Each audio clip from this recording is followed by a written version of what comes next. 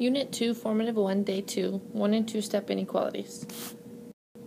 Okay, so we're going to start with the inequality 2 is less than 6. We all know that 2 is less than 6, and we're going to try all these different things to see what happens when we add things to both sides, subtract things, multiply things, and divide things. So first we're going to try to add 2. So if I add 2 to both sides, that's like taking 2 plus 2, which is 4, and we keep the sign, so which is less than 8. Is 4 then less than 8? Yes, so that's fine. Okay, so that adding positive numbers to both sides is fine.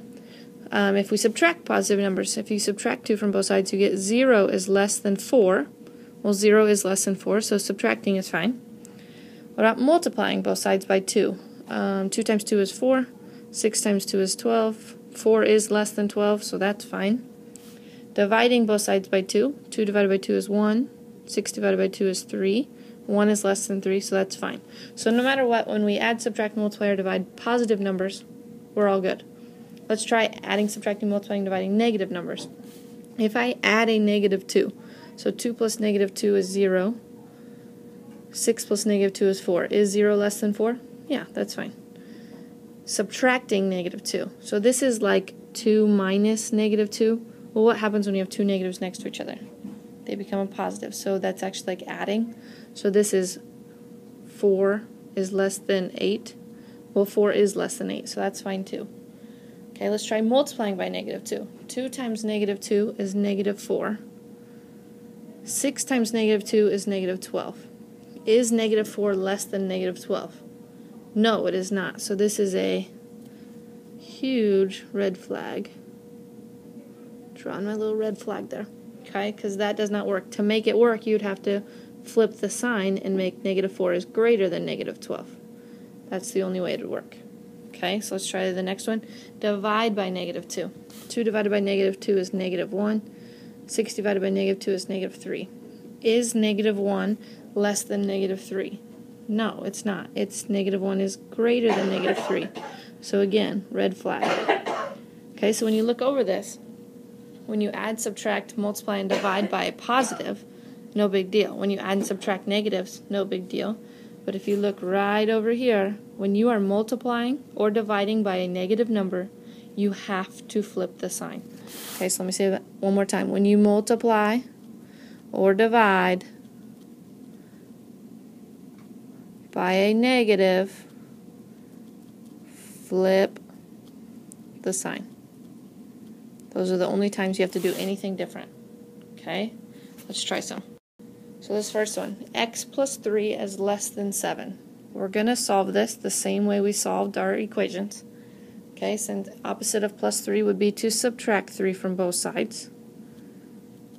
Alright, so you get x is, we don't do anything to the sign, so less than 4. We didn't do anything to the sign because we did not multiply or divide by a negative number. Now the x is by itself, we can read that as x is less than 4. So we can put our 0 and our 4. Because it's not equal to, like we learned yesterday, we use an open circle. The numbers that are less than 4 are to the left, so we shade to the left. Now if I want to write interval notation, my answers go from negative infinity. Oop, I wrote that wrong.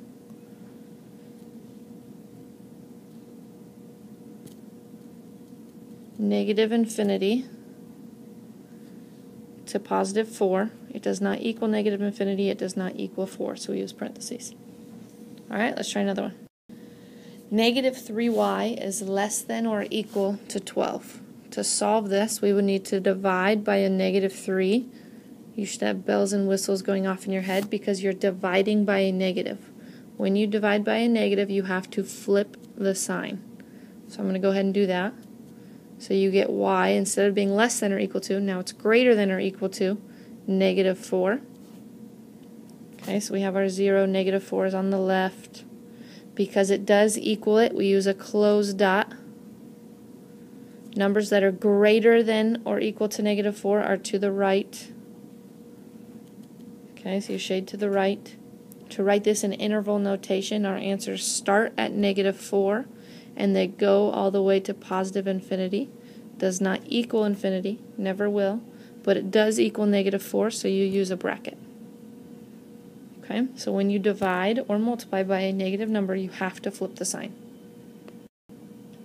p over 5 is greater than negative 1.